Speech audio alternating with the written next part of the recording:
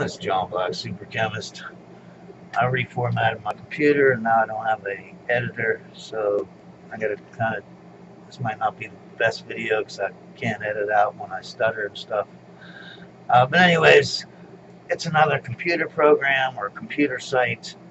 I have two videos up about two different computer sites already.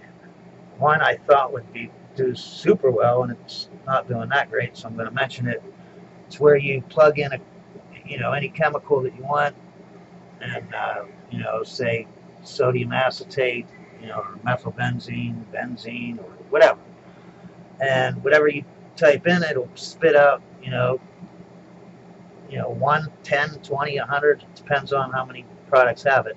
But it'll spit out a list of products that you can buy at the store, like Lowe's, Walmart, whatever, and it'll tell you the percentage of that. Let's say I want benzene, so I say benzene, and then let's say it kicks out 10 different products. On the side of each of the products, it'll tell you what kind it is, like liquid, aerosol, what is it, and the percentage. So you just look at the high percentages ones, you know what I mean? If you see one that says 30%, you click on it, and it'll give you the MSDS of that product, meaning all the ingredients that are in there, and you can see if you can extract it out or not. If not, if it's too hard, go back. Go to the list and look down and get another one that has a big percentage. Another one might have 20, maybe 50%, whatever.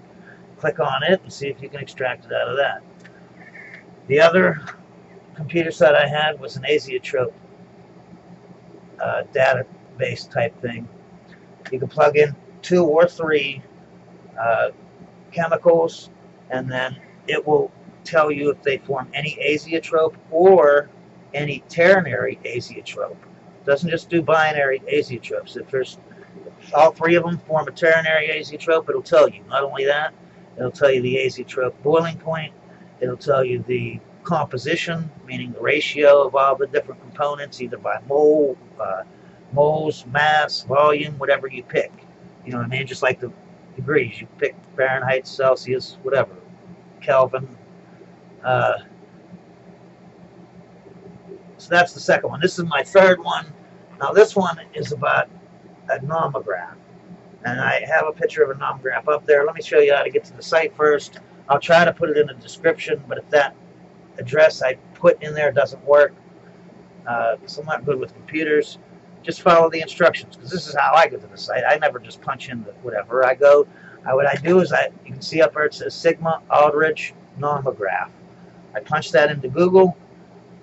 Top 2 ones will be the same thing. The one that says Sigma Aldrich Nomograph, that's the one you click on. And it'll go to this, what I'm showing you on the screen right now. First one there says new boiling point. Okay, that would be your boiling point under your, because what a nomograph is it tells you the boiling points of liquids at different pressures. Normally a vacuum at different lower pressure. Now you can plot them on there. Let me see. This is your new boiling point. This is your boiling point at atmospheric pressure, and this is your new pressure. Okay. Well, let's say I had 10 millimeters of mercury. See right there, and I was doing 100 degrees Celsius as a boiling point. Okay. So all you do is you draw a line. You plot your two, plotted here, and then you get a roller, and you draw a line so that it goes and it will come down here. Now I just made this up. This isn't perfect, so my numbers are wrong, but it's just to give you the gist. See, now if I go like that, I can see it will boil at 0 degrees Celsius at 10 millimeters of mercury. Now you can print this out so that it's an exact copy, whereas mine's just, I just hand drew that. And you can use your roller, and you can do it. You're never going to get it perfect. If you go to the site, you just punch in your boiling point and your pressure. You lock them, and it will draw a line and tell you down at the bottom the exact new boiling point to the decimal. to the 10th of a degree. So that's what's nice about this. You don't have to think. You don't have to get a roller. You just go to the site, punch in your new vacuum, right? And this is a good way also to find out how good your vacuum is. If you don't have a gauge, like I just get a vacuum pressure gauge. They're only like $5, and I, put it into the system so I can see. But if you don't have that, you want to know what your pressure is. What you do is you distill some water, okay? Water boils at 100 C, so you can plot that, right? And then you put your vacuum on and you distill the water, and you see what temperature does it come over, right? Your new boiling point, right? You plug that in, and then you lock those, and it'll draw a line to wherever the pressure is, and then you'll know your pressure. I mean, like according to this, let's say that it was boiling at 0 degrees Celsius, and it normally boils at 100. You draw your line. We already saw that it went to 10 millimeters of mercury. Now that isn't right, because this isn't, I didn't print this out. I just drew this by hand. But if you were on a computer, you'd know exactly what your pressure was on your vacuum gauge, right?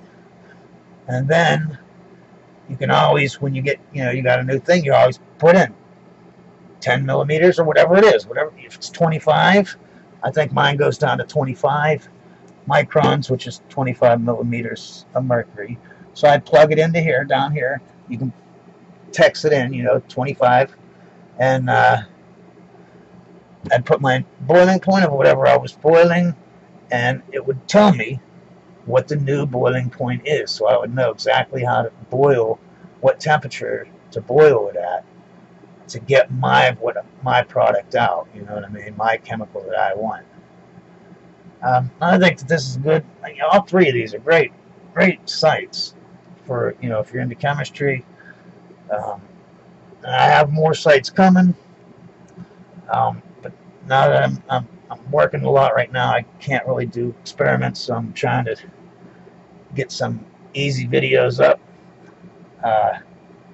So if you don't know about the other two computer sites, go check them out. They're great if you're looking for chemicals in products at the store, or you're trying to extract stuff out and you don't know if they form azeotropes. There's a lot of things that form azeotropes that you don't realize, and if you don't take that into consideration when you distill stuff out, you're not going to do it right, because these azeotropes will mess things up.